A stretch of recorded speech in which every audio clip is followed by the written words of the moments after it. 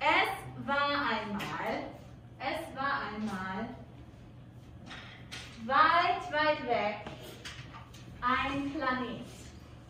Das ist der Planet. Okay? Der Planet hieß Iskur. Das war der Name des Planeten. Okay? Und die Personen, die auf Iskur wohnten, ja, die Personen, die auf Iskur wohnten, waren die Iskurer. Die Iskurer. Die Iskurer waren die Bewohner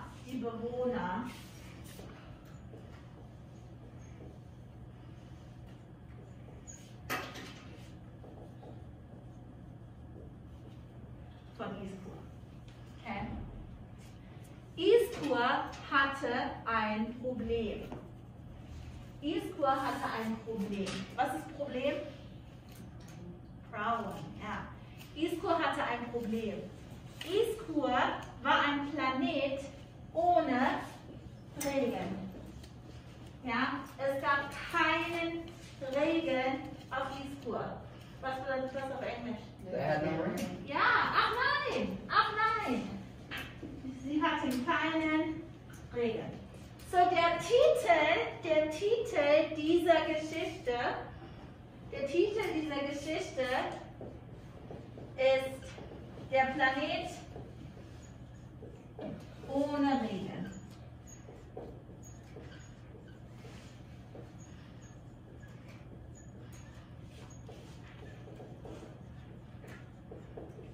So, der Planet ohne Regen. Okay? Okay. Richard, pause Video. Ja? Okay. So, auf dem Planeten Iskur war es zu heiß und zu trocken. Okay? Es war zu heiß und zu trocken. Oh, was ist trocken? Dry. Ja, gut.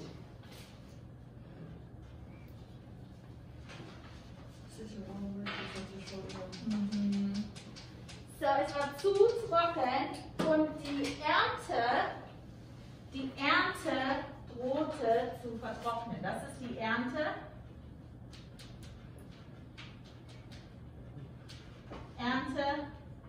Was ist Ernte? The crops.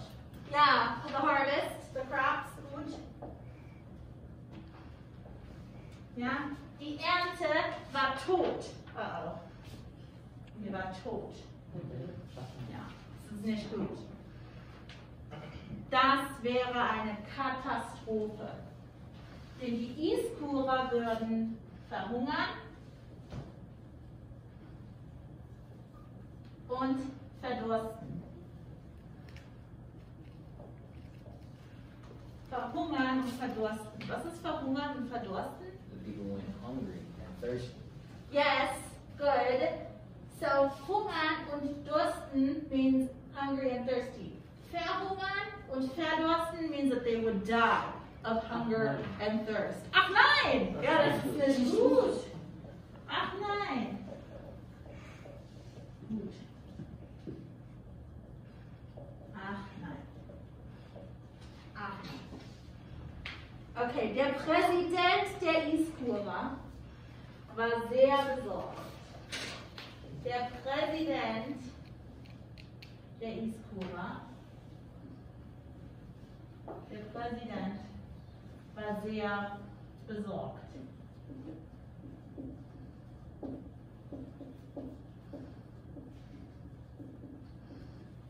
Warum war er besorgt? Worried, because no one was worried. Ja, warum? Because of the rain. Ja, es gibt keinen Regen und die Ernte ist tot. Und die... Because people are never dying. Ja, das ist nicht gut. Ach nein. Ach nein! Okay. So, er sagte, wir brauchen eine rettende Idee.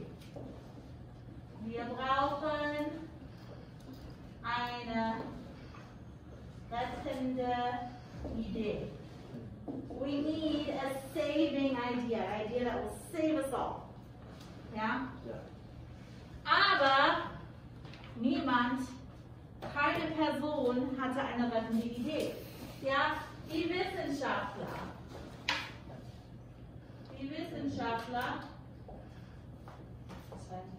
Mhm.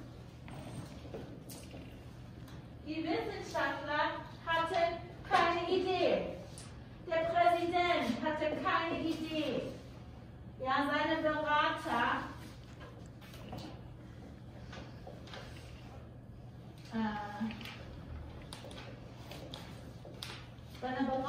hatten keine Idee. Es war nicht gut. Der Planet war dem Untergang geweiht. Dem Untergang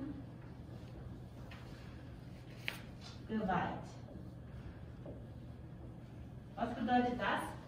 Destined to be doomed. Ja, destined to be doomed. Ach nein. Mhm. Okay, warum war der Planet dem Untergang geweiht? Ja, So that means there's no food. genau. Keine Regen, keine Ernte, keine Idee. Ach nein. Okay, die Iskurer suchten Wasser. Ja?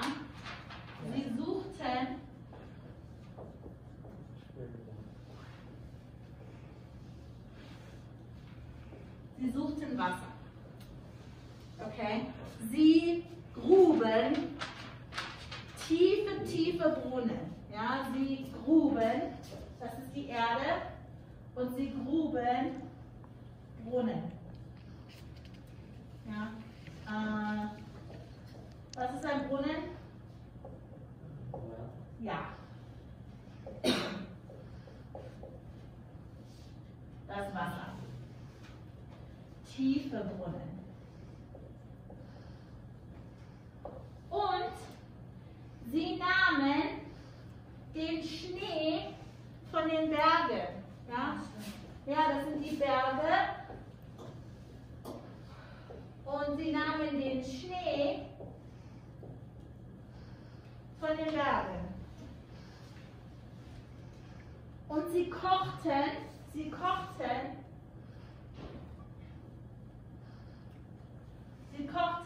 Pflanzen.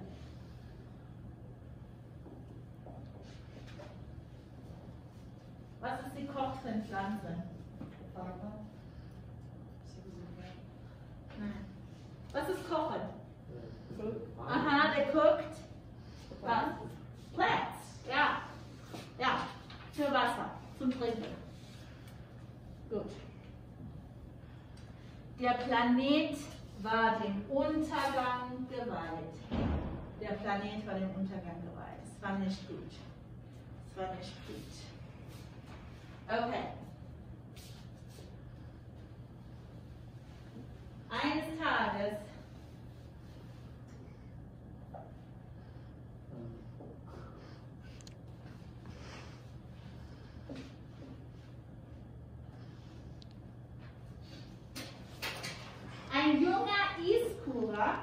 ein junger Iskurer namens Elus,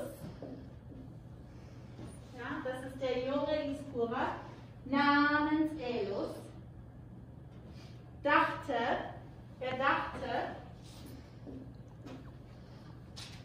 was ist dachte? Aha, bald bin ich tot. Und Sami? Ja, soon I'll be dead. Ja. Ich will noch mal etwas erleben. I want to experience something before I die. Ja? Er fand ein paar Feuerwerksraketen.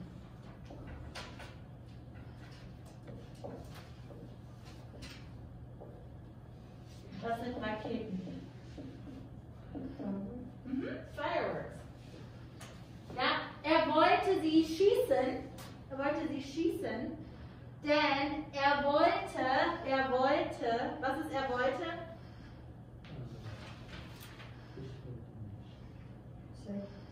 Was ist? Wanted? He wanted? Ja. Er wollte Farben im Himmel sehen. He wanted to see what? Colors in the night sky. One last time. Okay. So, er ging nach draußen und er schoss eine Feuerwerksrakete ab. So, er schoss eine Feuerwerksrakete.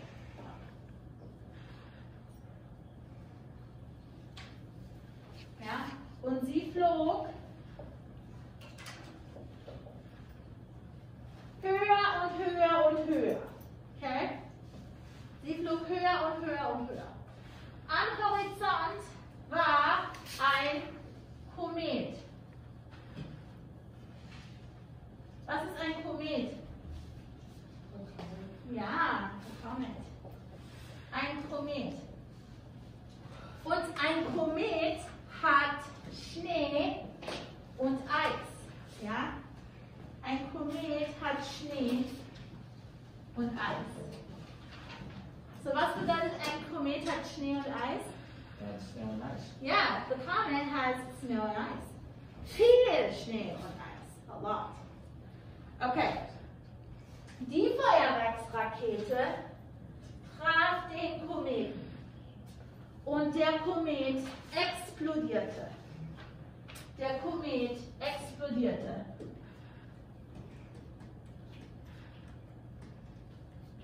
Was bedeutet er explodierte? And they exploded. It exploded, ja. Und Schnee und Eis fiel auf dem Planeten Iskur. Ja. Es fing an zu regnen. Es fing an zu regnen. Ja. Das Eis schmolz, it melted, und es wurde Regen. Sie landeten auf der Planetenoberfläche. They landed on the surface of the planet. Und endlich gab es wieder Wasser auf Iskur. And finally there was water on Iskur again. Das Ende.